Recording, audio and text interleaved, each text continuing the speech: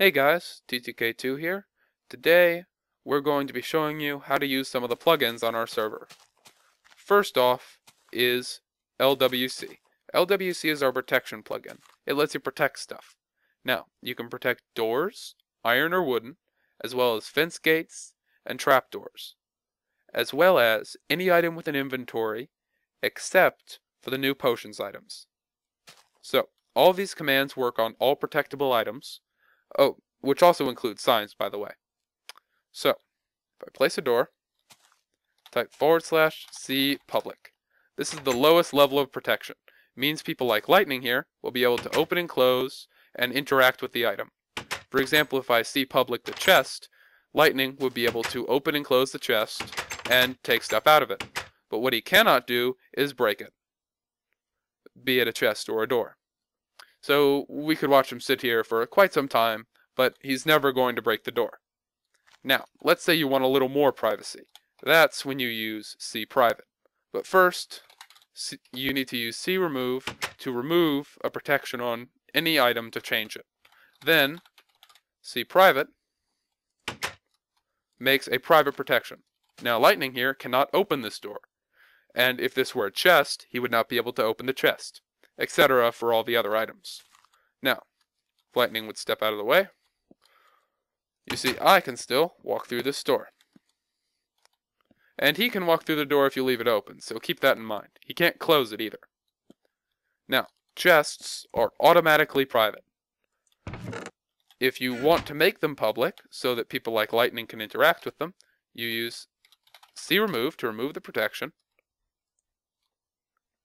and then cPublic.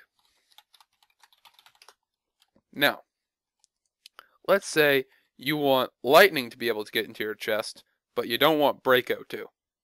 Now, that is when you use cPassword.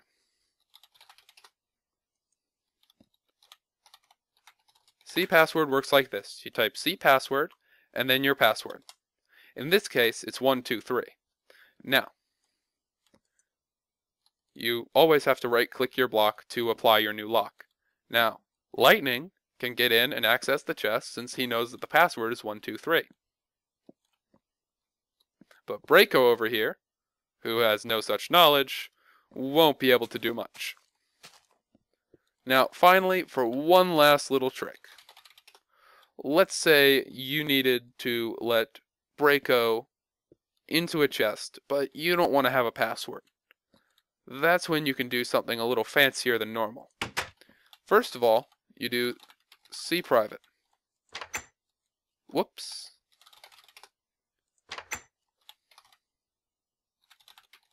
Now, once you've done cPrivate, you use a special command called cModify. Now, the way it works is cModify @ and then username.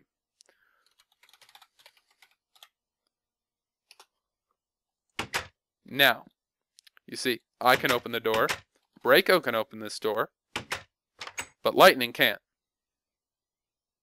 Now, this also works for chests, dispensers, and whatever else. This way, you can let more than one person interact with something without a clunky password and still keep it secure. Now, that's LWC for you. So, next up is one of our custom server plugins, and this is Prison Bed. Now, Prison Bed has nothing to do with beds, so don't let that confuse you. How you use it is first you build a prison. We would suggest making it out of obsidian, since along with Prison Bed, we have a mod called Tough Obsidian, which makes it impossible to destroy obsidian with anything that's not diamond. Now you see, I'm in creative mode right now, and even I can't destroy obsidian without diamond, just respawns. Now, so how you use this is you go into your little prison, type /pbset. Once you type pbset, you're primed. When you're primed, the next person you kill will spawn right where you were standing when you typed pbset. So for example, if I were to walk outside and kill Lightning here, he is now stuck inside of the prison. Now, you're going to want to cPrivate this door, of course, so that he can't break it. Now, keep in mind, when you're building prisons, if a person manages to get their hands on any blocks, let's say dirt or sand, they can obstruct their spawn and then kill themselves by hopping around until they starve, or having someone else kill them, at which point their spawn will be obstructed and they'll end up here, effectively escaping your prison, which is not what you want, obviously. Now, you see, we forgot to private that door, so Lightning's escaping, and he fell off the cliff. That's unfortunate for him, but as you see, his spawn will still be in the prison until he goes and sleeps in a bed, at which point his spawn will be reset. So that's pretty much it for prison bed, other than once you're primed, if you disconnect, you lose your primed status. So if I were to use PB set, then disconnect and reconnect and kill Lightning, then I would not change his spawn. Now on to our last and most complicated plugin, Physical Shops. Physical Shops lets you buy and sell items from chests when you're offline or somewhere else on the server. Now, there's something very important you need to know for Physical Shops, and that's all the currency codes. Currency codes are what you use to tell the shop what sort of item you're going to buy things with. Right now we're going to use iron in our example since it's the most common currency. So, to make a shop, drop a chest, and chests are automatically private, and for shops especially you want to leave them that way, otherwise people like Lightning here would just come up and steal your iron or whatever you were selling. After you've placed the chest, you want to place a sign directly above it, and format the sign exactly like this. What's on each line is important, and it won't work unless it's formatted correctly. First off, you want surrounded by brackets the item you are selling. Now, you can either use the name of the item, or the item ID number, which you can find on the Minecraft wiki page. On the second line, buy 1 for 2i. Now, what that means is that you buy 1 stone sword for 2 iron. And then on the next line, you can have sell 1 for 2i. When you click done, if the plugin worked, then you should say TTK2 or your name on the bottom of the sign. Now, if you make a sign and it doesn't say your name on the bottom, then you messed up somewhere and you want to try again.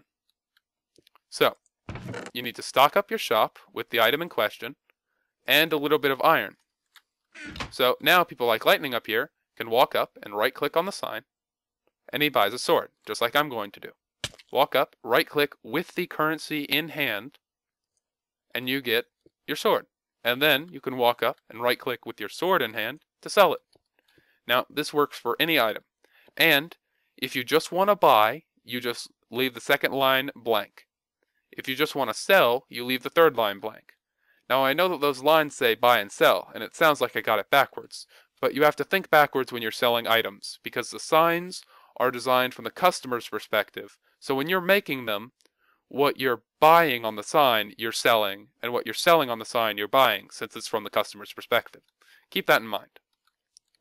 So, let's say I wanted to sell for diamond. I would do buy 1 for 2D, and then it would cost me 2 diamond to buy this pathetic stone sword. Probably not a good idea.